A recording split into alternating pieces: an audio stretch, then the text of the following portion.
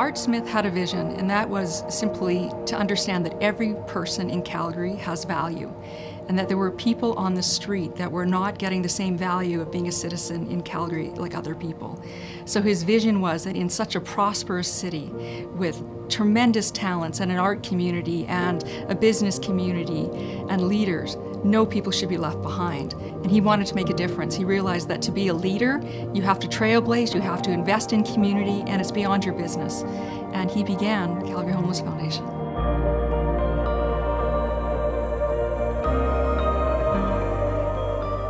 Well, I knew Art Smith. He said he was starting this organization. He felt it was very important to get the people off the street. So I went up to him afterwards, because I knew him personally, and said, you know, it'd be a good idea if you involved my husband, Hy, who he knew well.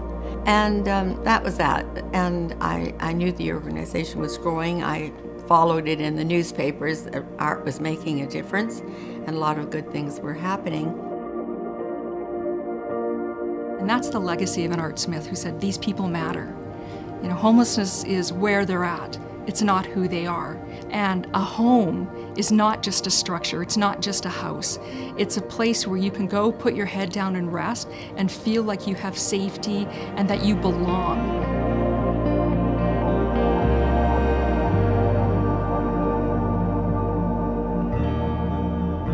Everybody give it up for G! At the end of this Resolve campaign, permanent supportive housing is being built into this community. It's going to be there in perpetuity.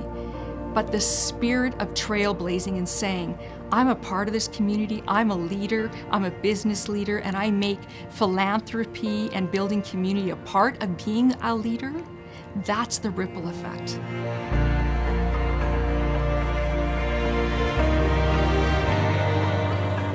I received the Legacy Award from the Homeless Foundation in 2017. The bowl has been made by Julia Reimer, who is a local artist and has considered the concept of the ripple effect when she designed this bowl. The recipient this year for the Trailblazer Award is Alan Norris, a community-minded leader. The ripple effect of Alan's work is going to be shown, I think, all across Canada. I think people in other cities are going to emulate what we have done here in Calgary. And Alan, being the trailblazer that he is, has shown the way. As we touched on earlier, the Resolve campaign was a one-of-a-kind collaboration, 9 agencies coming together to all focused on providing affordable housing. Although the campaign actively finished fundraising in March, we raised enough money to house over 1,850 individuals throughout the campaign. First person at the meeting was Alan. The last person to leave was Alan. He was at every single opening.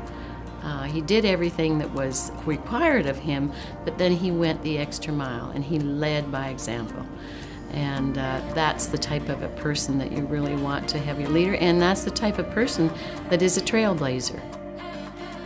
And a definition of a city in some respects is how you help those most vulnerable, and that's just where my passion ended up. But I do believe that a good city doesn't just deal with those that can afford things, but those who cannot afford and have fallen on hard times. And I still look at it that you're giving a hand up, not a handout. That's the way I would define it. When you build something, you have to build with the understanding that the people are going to change, right? The donors are going to change, the philanthropic givers, the leaders. But the question is, the people in the system who need the services, are we anticipating their needs? The legacy is what you built in the system for other people you haven't even met yet.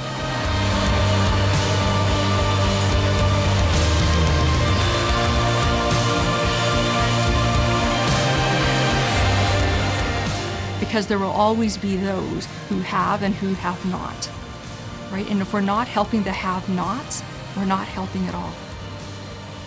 That's a trailblazer.